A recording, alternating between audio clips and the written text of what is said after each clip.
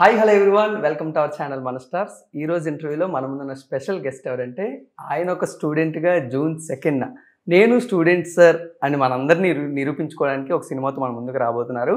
But దానికన్నా ముందు అసలు స్టూడెంట్ లైఫ్ అనేది చాలా కష్టం అమ్మ. ఎందుకంటే కాలేజీకి కొంతమంది లేజీగా వెళ్తారు, కొంతమంది క్రేజీగా వెళ్తారు, మరి కొంతమంది కాలేజ్కి వెళ్ళి సక్సెస్ అవుతారు, మరి కొంతమంది స్ట్రగుల్ అవుతారు. మరి ఈయన స్టూడెంట్గా ఈ సినిమాలో అసలు లేజీగా వెళ్ళారా, క్రేజీగా వెళ్ళారా, లేకపోతే సక్సెస్ అయ్యారా, స్ట్రగుల్ అయ్యారా, ఇవన్నీ కూడా ఆయన మాటలోనే తెలుసుకుందాం. సో మన ముందైతే బెల్లంకొండ గణేష్ గారు ఉన్నారు.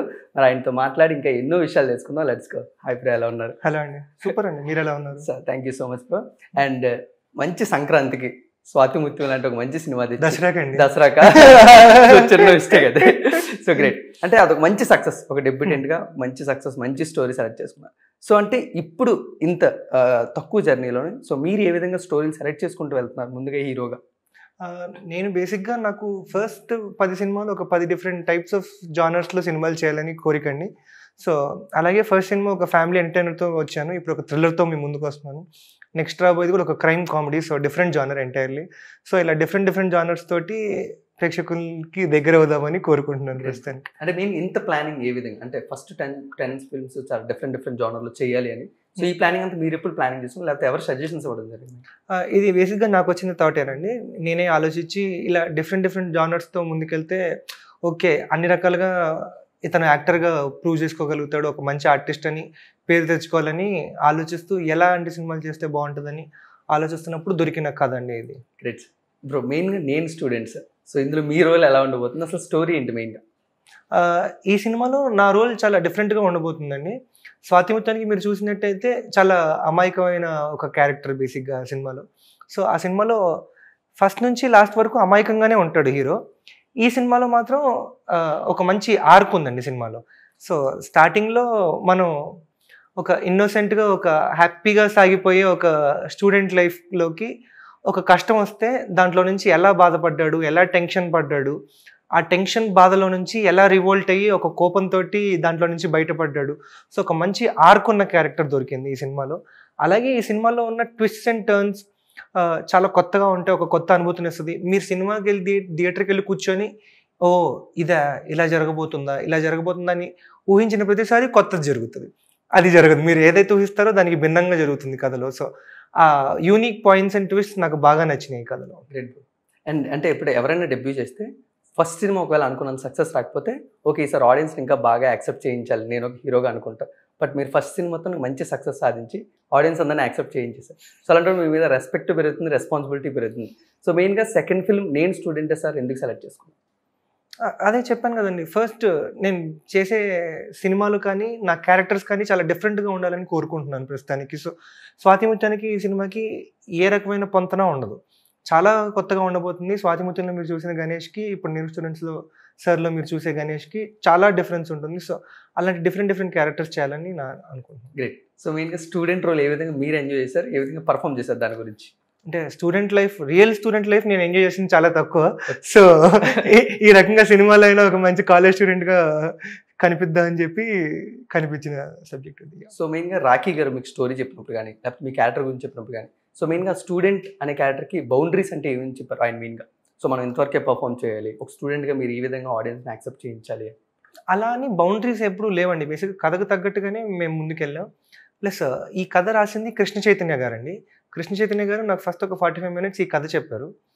ఎప్పుడైతే ఆయన చెప్పారో నేను బాగా కనెక్ట్ అయిపోయాను ఈ కథకి. దాని తర్వాత దానికి స్క్రీన్ ప్లే అండ్ డైరెక్షన్ చేసింది రాఖీ గారు. ఎప్పుడైతే స్క్రీన్ ప్లే తోటి నాకు ఫుల్ నరేషన్ ఇచ్చారో ఒక 2.5 hours, అప్పుడు నేను I was really impressed with his making style. అంటే ఎలా ఉండబోతుంది అని ఒక చిన్న క్లారిటీ ఇచ్చాడు రాఖీ. సో తప్పకుండా ఈ సినిమా బాగా వస్తుందని నేను నమ్ముతాను. బాగా వచ్చింది అంతే. సో మెయిన్గా అంటే స్టార్ హీరో సినిమాలు వచ్చినప్పుడు లేదా పెద్ద హీరోలు ఆ సినిమా వచ్చినప్పుడు కమర్షియల్ ఎలిమెంట్స్ అంటూ మెయిన్గా ఎక్కువగా ఉంటూ ఉంటాయి. బట్ మీరు ఒక యంగ్స్టర్స్గా వచ్చినప్పుడు మీరు ఆడియన్స్ అందరినీ యాక్సెప్ట్ చేయించాలంటే ఒక ట్విస్ట్ కానీ ఒక థ్రిల్లింగ్ ఎలిమెంట్ కానీ ఆడియన్స్ మెస్మరైజ్ చేసేది ఉంటూ ఉండాలి. సో మెయిన్గా నేను స్టూడెంట్స్ సార్లో అలాంటి ఎలిమెంట్స్ ఏమున్నాయంట? చాలా ఉన్నాయండి. మీకు ఇంటర్వెల్ దగ్గర నుంచి క్లైమాక్స్ అయిపోయి సినిమా థియేటర్ నుంచి బయటకు వచ్చే వరకు మీకు ఒక కొత్త ఎక్స్పీరియన్స్ ఇస్తుంది. ఇప్పుడే సెన్సార్ కూడా అయింది సినిమాది, యూబైఏ సర్టిఫికేట్ వచ్చింది without a single cut. So it's a very clean movie.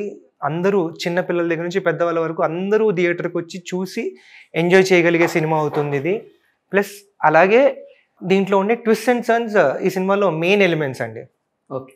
So మెయిన్గా మీరు ఏ సినిమా తీసినా అందులో క్లీన్ కట్ లేకుండా యూబై వచ్చేస్తుందేమో అని నాకు అనిపిస్తుంది. ఫస్ట్ స్టోరీ సెలక్షన్ ఆ విధంగా ఉంటుందేమో అని. అలా ఏం లేదండి. ఐఎమ్ నాట్ ఎక్స్పెక్టింగ్ దట్ నేను లైఫ్ లాంగ్ ఇలాంటి సినిమాలు చేయాలని నేనేం అనుకోవట్లేదు. కానీ అప్పుడు మనకున్న మార్కెట్ బట్టి మనకున్న దాన్ని బట్టి ఒక మంచి కథ సెలెక్ట్ చేసుకొని ప్రేక్షకుల ముందుకు వెళ్ళాలంటే. సో మెయిన్గా ఈ సినిమాలో స్టూడెంట్గా మీరు ఎంతవరకు సక్సెస్ అయ్యారు, ఎంతవరకు స్ట్రగుల్ ఫేస్ చేశారు? ఈ సినిమాలో సక్సెస్ బేసిక్గా సినిమాలో క్లైమాక్స్ ఒకసారి సక్సెస్ అవుతాను. ఫస్ట్ సినిమా స్టార్టింగ్ 15 నిమిషాల్లో ఒకసారి సక్సెస్ అవుతాను. కానీ దాని తర్వాత నుంచి అన్ని ఎదురుదబ్బలే. సో స్ట్రగులే ఎక్కువ ఉంటుంది as a student.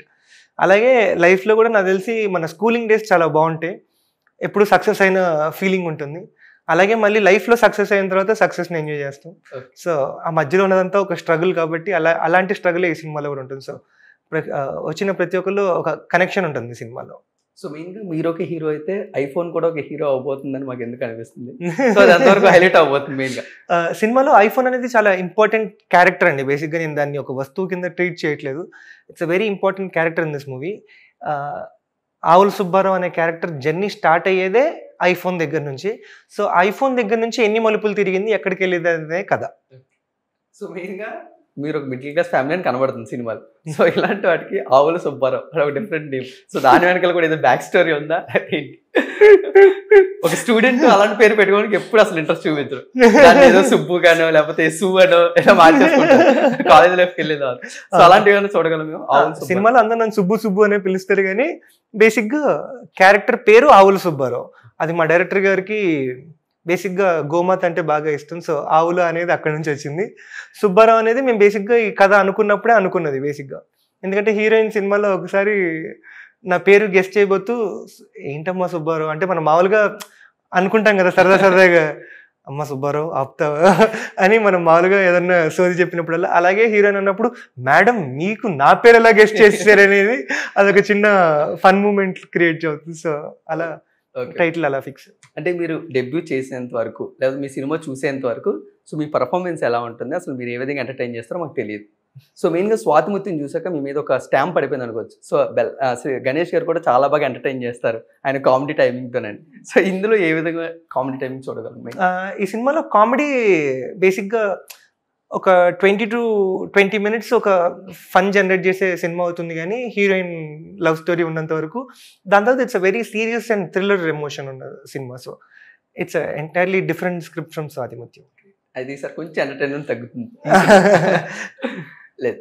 Okay bro. So మెయిన్గా అంటే ఈ మధ్యన సినిమాల్లో కొన్ని సినిమాల్లో ఉండి గ్లామరస్గా హీరోయిన్స్ని చూపిస్తూ ఉంటారు. సో మెయిన్గా నేను స్టూడెంట్ సార్లో హీరోయిన్ కూడా ఏదైనా ఇంపాక్ట్ ఉందా, లేకపోతే ఓన్లీ లవ్ స్టోరీకి లేకపోతే ఒక లవ్ ట్రాక్ గురించి మేము చూడగలం? లేదండి, heroine place a very important role. Heroine hero కలిసి చేసిన పని వల్ల హీరో ఆ ప్రాబ్లంలో ఇరుక్కుంటాడు. కాబట్టి కథలో ఆ హీరోయిన్ అనే క్యారెక్టర్ మొత్తం ఇమిడి ఉంటుంది.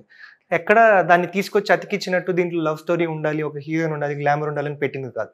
కథలతో పాటు ట్రావెల్ అయ్యే క్యారెక్టర్ అది త్రూ అవుట్ మూవీ.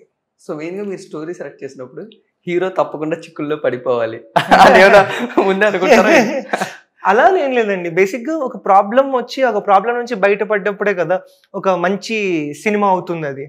సో ఆ ప్రాబ్లమ్స్ ఎలా వచ్చినాయి అనేది ఇంపార్టెంట్. ఆ ట్విస్ట్ అండ్ టర్న్ చాలా ఇంపార్టెంట్. దీంట్లో ఒక యూనిక్ పాయింట్తో ఉన్న ప్రాబ్లం ఎదురుపడుతుంది హీరోకి. So definitely it's going to be a thrill ride. So ఇవన్నీ ఒక పక్కన పెడితే అంటే కొంతమంది ఫ్యాన్స్ ఏమనుకుంటారంటే గణేష్ గారు కొంచెం ఏ క్యారెక్టర్ చేసినా కొంచెం అమాయకంగా ప్లే చేస్తూ ఉంటారు. సో స్వాతిముత్యంలో కానీ ఇప్పుడు ఇందులో కూడా కొంచెం అమాయకత్వం కొంచెం ఎక్కువ చూస్తున్నాం. సో అది వచ్చే సినిమాలు ఏమైనా ఓవర్కమ్ చేసి ఓన్లీ మంచి మాస్ ఎలిమెంట్గా చూడగలం? చూసిన తర్వాత నన్ను అమాయకుడు అని ఫీల్ అవ్వరు. మీరు చూసిన టేజర్లో కానీ ట్రైలర్లో కానీ మీరు చూసిన అమాయకపు చేష్టలన్నీ సినిమాలో వచ్చే ఫస్ట్ 20 minutesలోనే ఉంటాయి. దాని తర్వాత it's an entirely different journey of the character. So అసలు మీరు సినిమా అయిపోయే టైంకి వీడు అమాయకుడు అని ఫీల్ అవ్వరు కూడా. సో ఈ మాత్రం కాన్ఫిడెన్స్ ఇస్తే చాలు. సో మెయిన్గా నేను స్టూడెంట్ సార్ అనేది అంటే ఒక స్టూడెంట్కి ఒక సొసైటీకి అనుకోవచ్చు, లేకపోతే ఒక స్టూడెంట్కి ఒక పోలీస్ డిపార్ట్మెంట్కి మెయిన్గా అనుకోవచ్చు. ఇది ఒక స్టూడెంట్కి తన లైఫ్లో వచ్చే ప్రాబ్లమ్స్కి జరిగే కదండి. మేము బేసిక్గా ఏ ఇన్స్టిట్యూషన్ని తప్పు పట్టట్లేదు సినిమాలో. బేసిక్గా తన లైఫ్లో వచ్చిన ప్రాబ్లం అంతే. నేను ఎవరిని ఎదిరించట్లేదు సినిమాలో. ఓకే. సో మెయిన్గా ఈ స్టూడెంట్ ఆర్క్ అనేది ఎక్కడి నుంచి స్టార్ట్ అయ్యి ఎక్కడి వరకు మేము చూడగలం మెయిన్గా సినిమాలో? మీ జర్నీ అనేది లేకపోతే ఆవుల సుబ్బారావు లైఫ్ అనేది సినిమాలో ఎక్కడి నుంచి స్టార్ట్ అయ్యి ఎక్కడి వరకు చూడగలం సినిమాలో? అంటే అది నేను రాహుల్ సుబ్బారావు లైఫ్ మొత్తం అయితే చూపించట్లేదండి. తన జీవితంలో జరిగిన ఒక చిన్న పార్ట్. బేసిక్‌గా ఈ సినిమా మొత్తం డ్యూరేషన్ చూసుకుంటే ఇట్స్ ఓన్లీ అబౌట్ ఒక 15-20 డేస్ లోపల జరిగే cinema. So it's not going to be an entire life of Rahul Subbarao గాని ఒక part of Rahul Subbarao. So అంటే మెయిన్గా ఈ టైటిల్ తీసుకున్నారు, నేను స్టూడెంట్ సార్ అని మీరు అక్కడ చెప్తున్నారు. పక్కా నేను స్టూడెంటే సార్ అని చెప్తాను. అంటే అక్కడ ఆ డబ్బుల గురించి లేకపోతే ఆ మర్డర్ గురించి నేను చేయలేదు, సో నేను ఒక స్టూడెంట్ని చాలా కామన్ కంపోజర్ అని ప్రూవ్ చేయడానికి టైటిల్ పెట్టారా? అది చాలా రకాలుగా జస్టిఫికేషన్ వస్తుందండి ఈ సినిమాకి టైటిల్ వల్ల. ఎందుకంటే ఈ టైటిల్ మేము అనుకోవడానికి ముఖ్య కారణం మా డైరెక్టర్ రాఖీ ఉప్పలపాటి గారు. He was very strong about this title. ఈ టైటిల్తో ముందుకెళ్తే తప్పకుండా ఈ సినిమాకి మంచి ప్రేక్షకుల్లోకి వెళ్తుంది అని నమ్మారు మా డైరెక్టర్.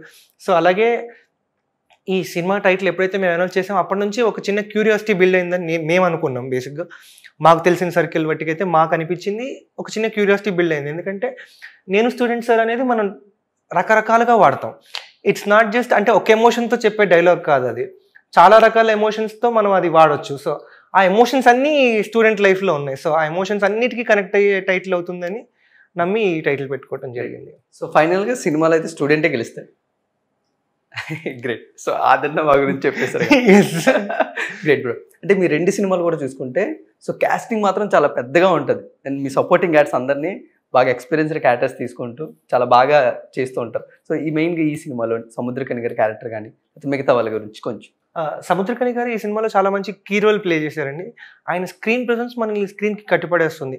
అంటే ఒక కమిషనర్గా ఆయన చేసిన యాక్ట్ చాలా బాగా మనకి రీచ్ అవుతుంది. సో డెఫినెట్లీ హీ బ్రాట్ ఒక సినిమాకి ఒక హైనెస్ తీసుకొచ్చారు సముద్రకని గారు. అలాగే సునీల్ గారు ఈ సినిమాలో ఒక చాలా షార్ట్ రోల్ చేసినా కానీ చాలా ఇంపాక్ట్ క్రియేట్ చేసే రోల్. అది సెకండ్ హాఫ్లో మాత్రమే ఉండేది. అండ్ ఆయన మంచి ఆర్టిస్ట్, మనం ఆయన చెప్పాల్సిన అవసరం లేదు. అలాగే జస్ట్ ఒక 2 డేస్లో మాత్రమే ఈ సినిమా మొత్తం ఆయన కంప్లీట్ చేశారు, కానీ సినిమాలో చాలా ఇంపాక్ట్ క్రియేట్ చేసే character. So definitely it's an amazing thing. అలాగే నాతో పాటు చేసిన నా friend characters Ravi Shiva Teja, he did an amazing job. ఎందుకంటే అతనికి ఒక మంచి కామెడీ టైమింగ్ ఉందండి. అతను ఎక్స్ప్రెషన్స్ చాలా ఫన్నీగా ఉంటాయి. మీరు ఆల్రెడీ వెబ్ సిరీస్లో ఈ అన్నిట్లో సూర్య అనే వెబ్ సిరీస్ మీరు చూసే ఉంటారు. దాంట్లో స్వామి క్యారెక్టర్, ఈ సినిమాలో కూడా స్వామి అతని పేరు. సో బేసిక్గా మేము ఇద్దరం చెడ్డీ బడ్డీ దోస్తుల్లాగా. అలాగే ఈ సినిమాలో కేవు కార్తిక్ ఒక చాలా ఇంట్రెస్టింగ్ రోల్ ప్లే చేశాడు. ఇప్పటివరకు తను ఎప్పుడు ప్లే చేయని ఒక ఇంట్రెస్టింగ్ రోల్, అది కూడా మంచి నవ్వులు పూయిస్తుంది సినిమాలో. అలాగే ఆటో రాంప్రసాద్ గారు కూడా చాలా మంచి రోల్ ప్లే చేశారు ఈ సినిమాలో. సో అంటే మెయిన్గా మీ నుంచి రాకపోయిన ఎంటర్టైన్మెంట్ ఈ విధంగా మీరైతే ప్లాన్ చేస్తారని చెప్పచ్చు. గ్రేట్. అంటే మెయిన్గా ఇందులో స్టూడెంట్ యూనియన్ కూడా మేము చూడాలి, అంటే స్టూడెంట్ యూనిటీ కూడా చూడగలమా మేము? Yes, definitely. అంటే స్టూడెంట్స్ అందరూ కాలేజ్లో ఏ విధంగా ఎంజాయ్ చేస్తారు, ఆ ఎంజాయ్మెంట్లో నుంచి ఒక ప్రాబ్లం వచ్చినప్పుడు వాళ్ళందరూ ఎలా నిలబడతారు అనేది ఈ సినిమాలో బాగా క్యాప్చర్ చేశారు మా డైరెక్టర్ గారు. సో స్టూడెంట్స్ అందరూ కనెక్ట్ అయ్యే పాయింట్స్ చాలా ఉన్నాయి సినిమాలో. ఓకే. సో మెయిన్గా అంటే బ్రో, అంటే ఇలాంటి సినిమాల్లోని మనకి ముందు సాంగ్స్ బాగా హైలైట్ అయితే ఆటోమేటిక్గా సినిమా కొంచెం ఎక్కువ రీచ్ ఉంటుంది. ఆల్రెడీ స్వరాలు పరిచిన మహతీ స్వరసాగర్ మంచి సాంగ్స్ ఇచ్చారు. సో ఏ విధంగా మీకు ఆయనతో ర్యాప్ ఉండేది, సో ఏ విధంగా మీరు డిస్కషన్ ఉండేది కన్వర్జేషన్? బేసిక్గా నాకు చిన్నప్పటి నుంచి మహతీ బాగా తెలుసండి.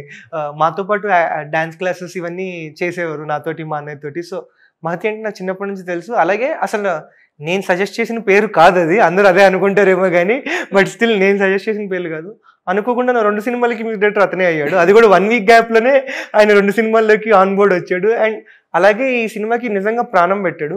ఇప్పుడు మీరు పాటలు చూస్తే ఎంత బాగా అనిపించిందో, దానికి 100 రెట్లు ఇంపాక్ట్ క్రియేట్ చేసే ఆర్ఆర్ ఇచ్చాడు ఈ సినిమాకి. సో మీరు సినిమా చూసినప్పుడు ఒక మంచి ఎక్స్పీరియన్స్ అవుతుంది. ప్రతి ఒక్క సీన్ని దాన్ని తొక్కేయకుండా దాన్ని ఎలివేట్ చేస్తూ చాలా మంచి ఆర్ఆర్ ఇచ్చాడు. ఎక్కడ దాన్ని డామినేట్ అవ్వకుండా ఎలివేట్ చేసే విధంగా ఆర్ఆర్ ఇచ్చాడు. So it's an amazing job. Great. So మెయిన్గా డైరెక్టర్ గురించి మాట్లాడుకుందాం. అంటే ఇలాంటి సినిమాల్లోని హీరో ప్రాబ్లమ్స్ నుంచి ఏ విధంగా సేవ్ అయ్యారు, సో ఇది ఆడియన్స్ ఎక్కువగా ఇంపాక్ట్ క్రియేట్ చేస్తుంటుంది. సో అప్పుడు ఆయన స్క్రీన్ ప్లే ఏ విధంగా ప్లాన్ చేశారు, అంటే ఎప్పటికప్పుడు ఆడియన్స్ టెన్షన్ చూపించడానికి? బేసిక్గా మా డైరెక్టర్కి ఒక మంచి ఎడిటింగ్ సెన్స్ ఉందండి. సో ఫైనల్ ఎడిట్ వర్షన్లో ఎంత ఉంటుంది ఎంత ఉండదు సీను అనేది బాగా తెలుసు. సో ఆర్టిస్ట్ని అసలు ఇబ్బంది పెట్టకుండా చాలా బాగా తీసుకున్నాడు కావాల్సింది. సో ఈ సీన్లో కావాల్సింది ఇంతే, నేను క్లోజప్ వేసినప్పుడు ఇది వేస్తాను, లాంగ్ షాట్ వేసినప్పుడు ఇది వేస్తాను, వైడ్ షాట్ వేసినప్పుడు ఇది వేస్తాను అని ఫిక్స్ అయిపోయి అలాగే తీసిన సినిమా. సో ఒక మంచి క్లారిటీ ఉన్న రైటరు అండ్ డైరెక్టర్ కూడా. సో ఫ్యూచర్లో మీరు ఒక మంచి డైరెక్టర్ మన తెలుగు ఇండస్ట్రీకి దొరికారని మనం అనుకోవచ్చు. ఓకే. సో ఇంకా ప్రొడ్యూసర్స్ గురించి అంటే వాళ్ళ గురించి అంటే వాళ్ళ కాస్ట్ ఆఫ్ ప్రొడక్షన్ కానీ సో ఇలాంటి ఒక మంచి విజువల్ ఎక్స్పీరియన్స్ మా గురించి తెస్తున్నారు రేపు చూడబోతున్నాం థియేటర్ మీద. సో వాళ్ళతో మీరు ర్యాపో కానీ సో ఏ విధంగా మీరు ఒక యాక్టర్గా ప్రొడ్యూసర్ సపోర్ట్ చేశారు? నా సపోర్ట్ వాళ్ళకి ఎలా ఉంది అనేది మీరు వాళ్ళని అడిగి తెలుసుకుంటే చాలా బెటర్గా ఉంటుంది. కానీ యాజ్ అ ప్రొడ్యూసర్ మాత్రం is a very passionate producer అండి.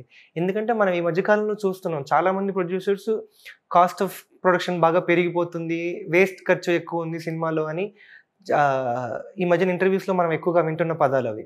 కానీ మా ప్రొడ్యూసర్ మాత్రం మార్నింగ్ 8 o'clockకి మన సెట్లో షూటింగ్ స్టార్ట్ అవుతుందంటే 6:30 కల్లా సెట్లో ఉండి అక్కడ ఏం కావాలో అన్ని అరేంజ్మెంట్స్ చూసుకొని సినిమా నైట్ 6 o'clockకి ప్యాకప్ అయిపోయిన తర్వాత మళ్ళీ 7 o'clock వరకు ఉండి ఏ రోజు ప్లేమెంట్స్ ఆ రోజే ఫుల్గా క్లియర్ చేసేసి ఏది నెక్స్ట్ డేకి ఫార్వర్డ్ చేయకుండా అన్నీ చాలా బాగా చేసుకొని చాలా పద్ధతిగా అంటే ఒక ప్యాషన్ ఉన్న ప్రొడ్యూసర్ లాగా ఈ సినిమాకి రోజు అక్కడే సెట్లో ఉండి ఆర్టిస్ట్ కానీ డైరెక్టర్ కానీ ఆర్ట్ డైరెక్టర్ కానీ ప్రతి ఒక్కరికి కావాల్సింది అన్నీ సమకూర్చారు. సో ఇలాంటి ప్యాషనెట్ ప్రొడ్యూసర్స్ నిజంగా ఇప్పుడు ఇండస్ట్రీకి చాలా అవసరం ఉంది. ఓకే. సో ఈ సినిమా చూసినప్పుడు ఏ సెట్ ఆఫ్ ఆడియన్స్ లేకపోతే ఏ సెట్ ఆఫ్ ఎమోషన్స్ ఎక్కువగా కనెక్ట్ అవుతూ ఉంటాయి ఆడియన్స్కి? ప్రతి ఒక్కళ్ళండి. ఈ సినిమాలో బేసిక్గా కావాల్సిన ప్రతి ఎమోషన్ ఉంది. ఒక మదర్ సెంటిమెంట్ ఉంటుంది, ఒక మదర్ ఫాదర్ సెంటిమెంట్ ఉంటుంది, ఒక లవ్ ఎమోషన్ ఉంటుంది, ఒక బాధ ఉంటుంది, ఒక పెయిన్ ఉంటుంది, ఒక ఫన్నీ ఎలిమెంట్ ఉంటుంది, అలాగే ట్విస్ట్స్ అండ్ టర్న్స్ ఉన్నాయి. సో చిన్నపిల్లల దగ్గర నుంచి పెద్దవాళ్ళ వరకు అందరూ వెళ్ళి హ్యాపీగా ఒక 2 hours అన్నీ మర్చిపోయి ఒక మంచి ఎక్స్పీరియన్స్ తోటి ఒక థ్రిల్ ఫీల్ అయ్యి సినిమాలోంచి బయటకు వస్తారు. ఓకే. సో ఆల్రెడీ మీరు 10 films ఏం చేయాలో మీరు ఆల్రెడీ ప్లాన్ చేసుకుని ఉన్నారు, ఎలాంటి జానర్స్ చేద్దామని డిఫరెంట్గా. సో అంటే జానర్స్ మారచ్చు, సో అందులో ఒక రోల్స్ కూడా మారచ్చు. సో ఒక యాక్టర్గా మీరు కొత్తగా ఆడియన్స్కి ఏం చూపించాలని అనుకుంటూ ఉంటారు ఇప్పుడు? ఏ సినిమా అయినా ఏ జానర్ అయినా స్క్రీన్ మీద ఒక యూనిక్నెస్ ఉండాలి. ఒక కథ ఎంచుకున్నప్పుడు మనం ఒక యూనిక్ పాయింట్తో ముందుకు వస్తే definitely they will encourage artist అందరినీ. ఎందుకంటే మన తెలుగు ప్రేక్షకులకి సినిమా అంటే అమితమైన ప్రేమ. సినిమాకి మించిన ఎంటర్టైన్మెంట్ మన వాళ్ళు ఎక్కడా కోరుకోరు. సో డెఫినెట్లీ ఒక మంచి యూనిక్ పాయింట్ తోటి ఒక మంచి కథతోటి ప్రేక్షకులు ముందుకు వస్తే తప్పకుండా ఆదరిస్తారని నమ్మి నేను ఆ పద్ధతిలో ముందుకెళ్దాం అనుకుంటున్నాను. సో అంటే అన్నీగా ఇక్కడి నుంచి వెళ్ళగానే మిమ్మల్ని ఇక్కడ చూడడం జరుగుతుంది. సో మళ్ళీ ఇద్దరిని కలిపి తెలుగు ఇండస్ట్రీలో ఇప్పుడు చూడగలరు, మీరు మీ సినిమాలతో ఆయన ఆ సినిమాలతో. మా అన్నయ్య నెక్స్ట్ సినిమా ఇప్పుడు మళ్ళీ తెలుగులోనే చేస్తున్నారండి. మన 14 Deals ఎంటర్టైన్మెంట్లో మన భీమ్లా నాయక్ డైరెక్టర్ సాగర్ కే చంద్ర గారి డైరెక్షన్లో చేస్తున్నాడు. So it will go on sets from next month నుంచి అది షూటింగ్ స్టార్ట్ అవుతుంది. సో మా అన్నయ్య హిందీకి ఏం వెళ్ళిపోలేదండి, అక్కడ ఆఫర్ వచ్చింది కాబట్టి వెళ్ళి అక్కడ సినిమా కంప్లీట్ చేసుకొని వచ్చాడు. ఇప్పుడు భాషా భేదాలు ఏమి లేవు కాబట్టి మన ఇండియన్ సినిమా అంటున్నాం మనం అందరం ఇప్పుడు. సో డెఫినెట్లీ భాషతో సంబంధం చేయకుండా అక్కడ ఒక ఛాన్స్ వచ్చింది, వెళ్ళి చేసి వచ్చారు. అలాగే అక్కడ ఏమీ నెగిటివ్ కమెంట్స్ లేకుండా చాలా హ్యాపీగా ఒక మంచి ఆర్టిస్ట్ అని ప్రూవ్ చేసుకొని వచ్చారు కాబట్టి ఇప్పుడు నెక్స్ట్ సినిమా కూడా మళ్ళీ తెలుగులో చేస్తున్నారు. So I think it's going to be a good one. Okay. So అంటే మీరు స్టార్టింగ్లో వస్తున్నప్పుడు ఆయన మీకు సజెషన్స్ కానీ చిన్న చిన్నవి ఏవోటి ఇస్తూనే ఉంటారు? నాకు చెప్పిన ఒకటే అండి, వర్క్ హార్డ్. ఓకే, అంతే, ఇంకంత నుంచి ఏమి చెప్పాలి. Work hard. శ్రీనివాస్ గారు ఏ విధంగా ఉంటారు అంటే ఒక ఫ్లాప్ చూసినప్పుడు కానీ ఒక హిట్ చూసినప్పుడు కానీ ఒక బ్రదర్గా మీరు దగ్గర ఉండి చూస్తూ ఉంటారు కాబట్టి సో ఆయన ఏ విధంగా ఎప్పుడు బౌన్స్ బ్యాక్ అవుతూ ఉంటారు? హీఈస్ అ అమేజింగ్ హార్డ్ వర్క్ అండి. బేసిక్గా పొద్దున్న లేగిస్తే సినిమా తప్పితే వేరే ఆలోచనే ఉండదు మా అన్నయ్యకి కూడా. సో డెఫినెట్లీ పొద్దున్నే లేచి తన వర్కౌట్ ఏంటి, తన డైట్ ఏంటి, తన నెక్స్ట్ సినిమా ఏంటి, డైరెక్టర్స్తో మాట్లాడటం కానీ ప్రొడ్యూసర్స్తో మాట్లాడటం కానీ ఇవే పనిలో ఉంటాడు కాబట్టి. సో అంటే సినిమా అనేది ఒక జర్నీ అండి. బేసిక్గా ఏ సినిమా అయినా కానీ ఫ్రైడే రిలీజ్ అయిన తర్వాత సండే వరకు బాధపడతాం పోయిందని, కానీ మండే నుంచి బాధపడతా కూర్చుంటే మనం ముందుకెళ్ళలేం కదా. సో మండే నుంచి heal pull himself back up and he'll go work hard and give his 100%. Great bro. So మీ ఇద్దరు మల్టీ స్టార్ బ్రదర్స్గా ఏమైనా చూడగలం? ఫ్యూచర్లో ప్లాన్ చేసే అవకాశాలు ఏమన్నాయి మీకు? ప్రస్తుతానికైతే ఏమీ ప్లాన్లు ఏమి లేవండి అలాంటివి. ఫ్యూచర్లో ఏమన్నా వస్తే I can't say no. If it is a unique subject and ఒక మంచి పాయింట్తో ముందుకు వస్తే మాత్రం తప్పకుండా చేస్తాం. Okay bro, final question. So main రేపు ఆడియన్స్ థియేటర్లో కూర్చొని వాళ్ళు 2.5 hours టైం మీ గురించి స్పెండ్ చేస్తున్నప్పుడు సో మెయిన్గా నేను స్టూడెంట్స్ సార్ నుంచి వాళ్ళు ఏమి ఎక్స్పీరియన్స్ చేస్తారు? ఇప్పుడు నేను స్టూడెంట్ సార్ అనే సినిమా June 2nd మీ ముందుకు రాబోతుంది. సో డెఫినెట్లీ మీరు ఖర్చు పెట్టిన 100-150 రూపాయలు లేదా 2-2.5 గంటలు ఒక నిమిషం కానీ ఒక రూపాయి కానీ వేస్ట్ అయిందని మీరు ఎవ్వరూ ఫీల్ అవ్వరు. ఒక మంచి థియేటర్ ఎక్స్పీరియన్స్, ఒక యూనిక్ థ్రిల్ ఇచ్చే సినిమా మా సినిమా అని నేను మనస్ఫూర్తిగా చెప్పగలను. అలాగే మా ప్రొడ్యూసర్ గారు మొన్న చాలా కాన్ఫిడెంట్గా ఈ సినిమా గురించి ఇప్పటివరకు ఓటీటీకి అమ్మలేదు, అలాగే ఓటీటీకి అమ్మే ఉద్దేశం కూడా లేదని చెప్పారు ప్రెస్ మీట్లో. అంటే థియేటర్కి అంత థియేటర్లో నిజంగా ఎక్స్పీరియన్స్ ఇచ్చే సినిమా అవుతుంది, ఒక మంచి థియేటర్ ఎక్స్పీరియన్స్. అలాగే ఈ సినిమాలో విలన్ ఎవరు అని గెస్ట్ చేస్తే ఫస్ట్ 1 hour ఆఫ్ ద మూవీలో గిఫ్ట్ కూడా ఇస్తానని ప్రకటించారు మా producer. So you want expect who is going to be the villain until pre climax. Okay. So ఒక మంచి ఎక్స్పీరియన్స్ ఉంటుంది మీకు థియేటర్లో, నెక్స్ట్ ఏం జరగబోతుందన్న క్యూరియాసిటీ బాగుంటుంది. కాబట్టి మన ప్రేక్షకులందరూ ఒక థ్రిల్ కోరుకుంటారు సినిమాకి వెళ్ళేటప్పుడు. నెక్స్ట్ ఏం జరగబోతుందో తెలియకపోతే వాళ్ళు ఇంకా ఎక్కువ థ్రిల్ ఫీల్ అవుతారు. సో ఆ థ్రిల్ మా సినిమా డెఫినెట్గా ఇస్తుంది. సో తప్పకుండా మా థియేటర్లో చూస్తారని కోరుకుంటున్నాను. అంటే కంక్లూడ్ చేసేద్దాం అనుకున్నాను, మీరు కరెక్ట్గా ఇప్పుడు విలన్ గురించి వాళ్ళే చెప్పారు. అంటే సముద్రకనికర అందరూ అనుకుంటారు, బట్ అయితే అది కాదు. అంటే ఏంటంటే మేము ఇంకా చూడాలి అవ్వచ్చేమో. ఓకే. అంటే కూడా అన్నవాళ్ళు twist. So great bye. Complete చేసే ముందు ఫాస్ట్ అండ్ ఫ్యూరియస్ అని, సో చాలా ఫాస్ట్ గా ఆన్సర్ చేసేయండి, క్వశ్చన్స్ అడుగుతాను. సో ఫస్ట్ క్వశ్చన్, సో మీరు స్టూడెంట్ గా చేసిన క్రేజీ సిచ్యువేషన్ మీ కాలేజ్ లైఫ్ లో? బంక్ కొట్టడం. ఓకే. అంత మంచి క్రేజీగా నేను ఏం చేయలేదు. ఆ బంక్ దేనికంటే సినిమా చూడడానికా లేకపోతే? సినిమానే. నేను ఫస్ట్ బంక్ కొట్టి చూసిన సినిమా పార్ట్నర్, సల్మాన్ ఖాన్ గారిది. So I really enjoy that. Great. So next question, so నేను స్టూడెంట్ సార్ అని మీరు ఎప్పుడు ప్రూవ్ చేసుకున్నారు?